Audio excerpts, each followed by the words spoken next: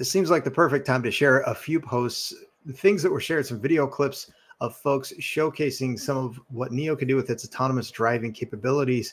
And yeah, we'll talk a little bit about Robotaxi and why I almost think that if we're talking about William Li, he's going to have the mentality of, we don't talk about Robotaxi. And that's more of his overview as Mr. EQ. That's what I like to call him, his nickname. One of the things about this guy is he has such a big picture view and an overview that he will not share some things, partly because they're still testing, partly because he doesn't want to give everything away, partly because there is a competitive advantage in them not showing everything that they're doing. And part of it is because it will take more time for some things to be recognized. And this guy is so far ahead in his thinking. And I'm talking about things like the battery swapping capabilities. You know, the upgradable swappable battery technology took NIO and William over 6 years to kind of break down, figure out. I remember when he talked about it in the fall of 2020, I knew that that was important, but I didn't think that just 4 years later, NIO would have already done over 40 million battery swaps. And so I also didn't realize what an advantage NIO would have as an energy player in the future. I didn't realize how alluring or attractive NIO would become and would be to other, not just automakers, but energy players, as what they can do with their power swap stations. And so this is really just a very early chapter with NIO Power starting to emerge. But because of one of the things that I mentioned in a recent video, NIO's compute power that the power swap stations have, I think it gives them an advantage if they would choose to move in the direction of things like Robotaxi. But I absolutely don't think that William Li, Mr. EQ, is going to speak on that, even if he intends to do it. That's just not his way. And that's one of the things I like so much about him, is he is more focused on the work and having the bigger picture overview, getting things tested out. NIO tested out, first they tested out the V2G, the vehicle to grid interaction, and it was in a clean park. And it's a video that I've talked about several times. And yet between the videos I've done and NIO's video itself, fewer than 1% of the population have even seen it. And so this is still such an early stage for anyone thinking about the level of innovation and disruption that NIO has. But now this is NIO on Pilot Plus. This is the NIO, and this is not the NIO autonomous driving yet. Now, the fact that they have two different names tells me I think the goal is to get to that NIO autonomous driving, the NAD full capability, where it's fully autonomous and where, yes, at that point, Robotaxi is a possibility. But the Intelligent Driving Conference is where William Li did some speaking. This is now the piece that I kind of want to hone in on. This is page 98 if you pulled up this way, but it's 95, depending on how you look at it. And this is the most recent filing, the SEC filing that NIO did. And it cites the regulations in China for autonomous driving. And look, this is kind of that 15-year window from 2021, 2035, where China is looking to go to full EV. And as that shift takes place, I think we're going to see a couple of things. And one of the things that I think we'll see is China will emerge and become the biggest economy in the world at that time. I also think the technology and the smart EV play that they have will be a huge part of that, a big piece of that.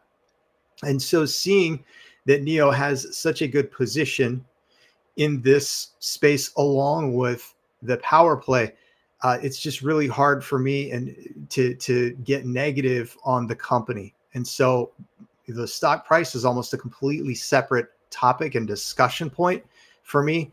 But this is the one thing that I wanted to highlight because this matters. The regulation absolutely matters. And I've talked about this before. It's kind of boring and probably why a lot of people don't pay attention to it. But in the United States, for example, you've got city codes, you've got county rules, regulations, ordinances, you've got state, you've got federal, you've got layers and layers of regulation to get through. It's not so simple as, okay, we're just going to do autonomous driving everywhere. It just doesn't operate that way. And so here's the thing, and this is, I believe this is an advantage for China because they can just say, we basically have one law. This is it. So here's the part that I wanted to highlight. On March 24th, 2021, the Ministry of Public Security issued the draft proposed amendments of the road traffic safety law. The proposal clarifies, among other things, the requirements related to road testing of and access by vehicles equipped with autonomous driving functions, as well as regulating how liability for traffic violations and accidents will be allocated. And they go on to say more. I'm not going to cover it too much. Obviously, you can look it up for yourselves, and I'll link it in the description along with all the video links.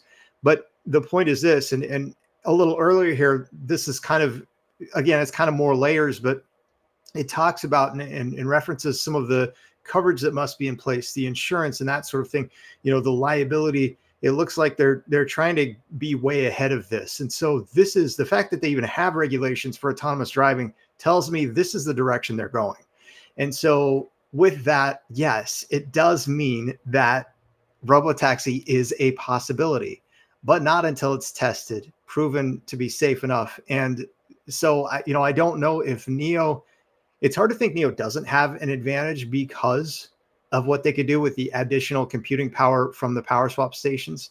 So I just think we've got a long way to go to see this all play out. But NIO is now, and I wouldn't have said earlier that they were a leader in the autonomous vehicle or autonomous driving space, but now I have to say, yeah, they are. They are a leader.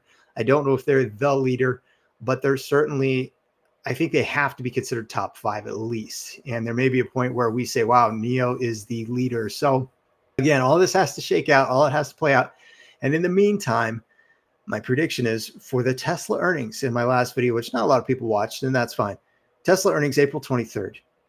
Let's see if Elon Musk doesn't spend about the first 10 minutes hyping Robotaxi, because that's typically what he does. He hypes something at the beginning of their earnings call. So I'll make sure to check it out. I'm very curious how that goes, but I mean, he's only been hyping it since 2015. So, but there again, I think that's something that William Li is going to have some awareness of and not want to make the same sort of mistake.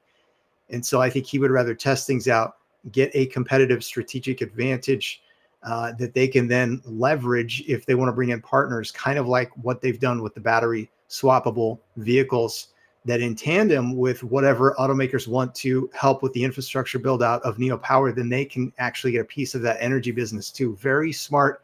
This is a guy, and I'm talking about William Li, who does not do things or see things in the way that many do. And he is about as far removed or distant from the short-sightedness that we see from Wall Street, in my opinion. I think folks on Wall Street are focused on 1 year at a time, partly because of the way they get their pay, and they make more based on the gains they can make intra-year, which means I understand why they're not looking at the longer term, the bigger picture. But that, along with naked shorting and other things, probably has an impact on why some companies that are IDEs, innovative driven enterprises, and I absolutely believe NIO is one of them. That's why I picked the company to focus on why they have the potential to rocket up with their share price when they prove they are profitable and the short thesis is effectively crushed.